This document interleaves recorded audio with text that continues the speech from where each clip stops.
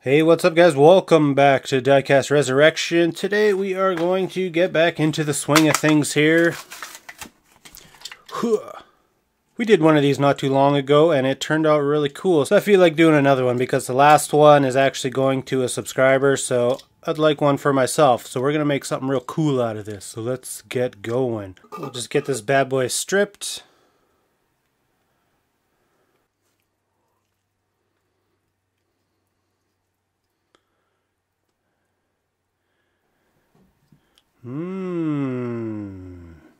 What a mess. That's not appealing to the eye at all.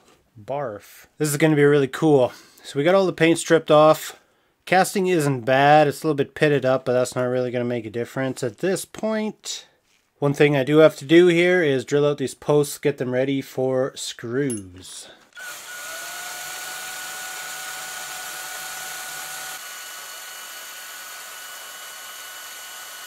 I think we're going to go straight to the paint booth. No messing around on this one. We're going to just start off with a basic white. And then I'm going to give it a light clear coat so that I can add color on top of my white without any bleeding. Okay, so I'll meet you in there.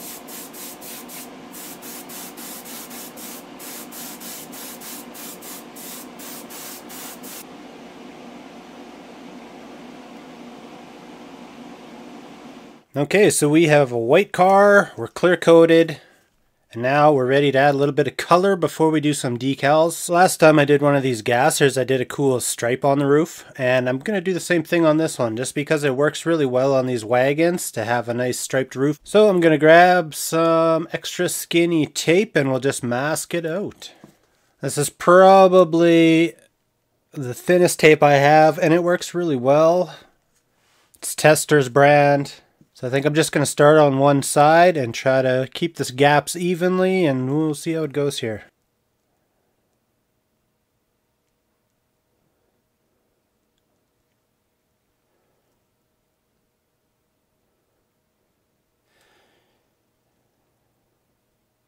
So I'm just starting taping from the outside, working in on both sides, and then we'll deal with what's left over after.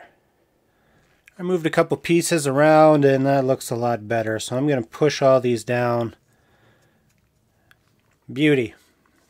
I know it's hard to see, sorry about that.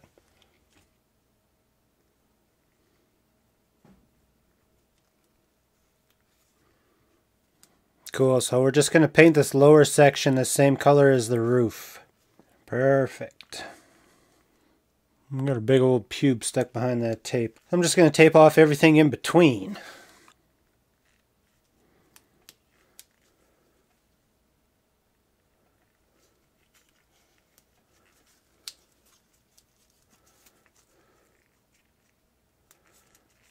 Alright, we're all masked up here.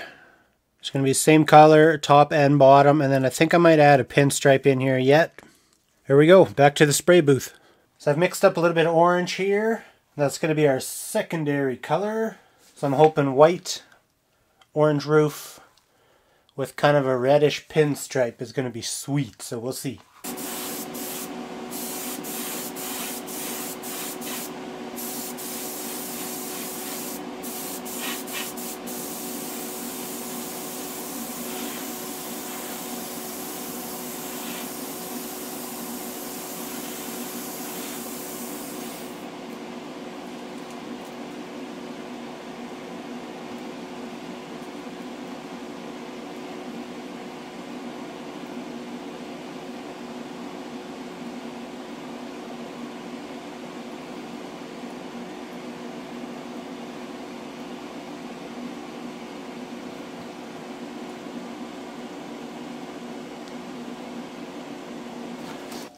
Alright, so our striping turned out really nice. I wasn't really thinking about it too much, but I wanted to make sure the bottom of my car was painted, and so I put a bunch of orange overspray on the inside of the car.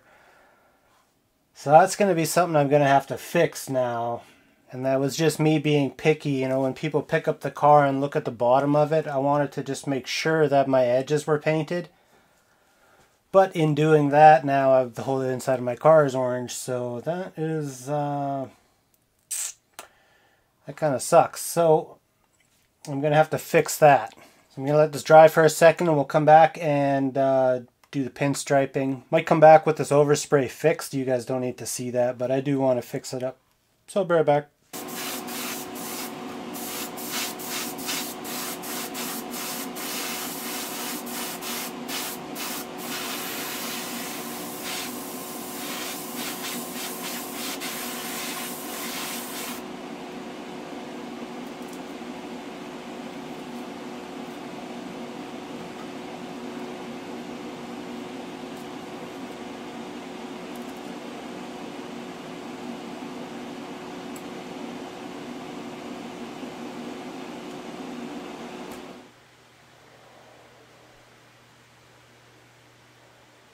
As you probably figured out, we're doing a Dunkin Donuts Gasser wagon. The roof turned out pretty sweet.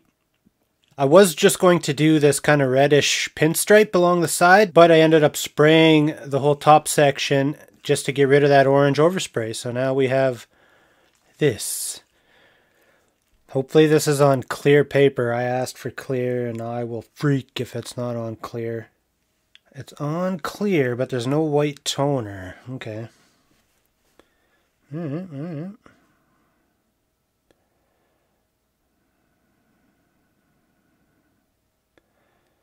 I could have made these at home.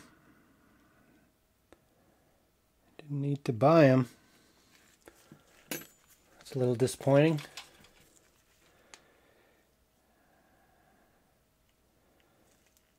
Are you kidding me?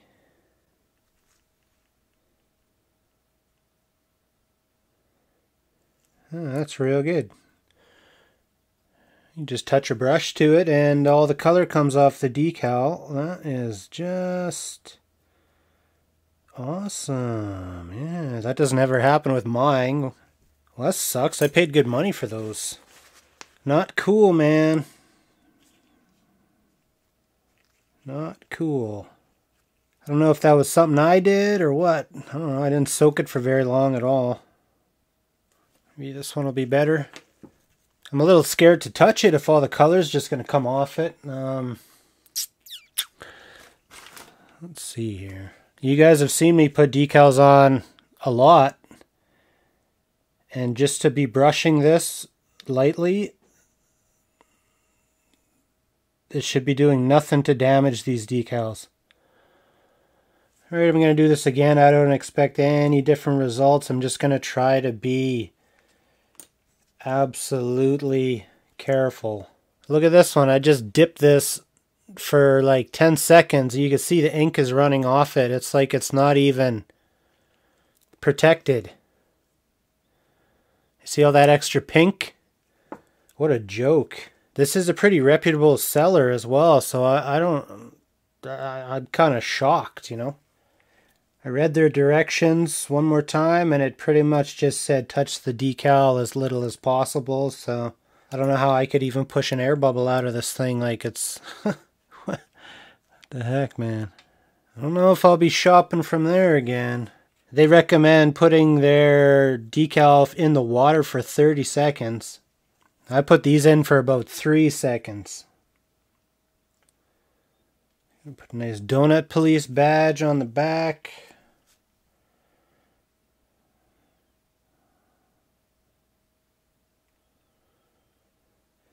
So since there's no white toner, that means our little Homer here, his little shirt's going to be transparent. So he's going to have to go...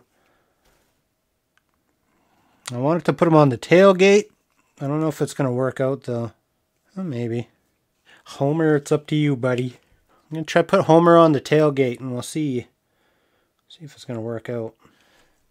Well, that's not exactly what I wanted, but I think that's going to be okay. If the little bottom half of him's cut off, that's alright. He's still on there. Cool, I like that. The lid broke off my pudding cup again.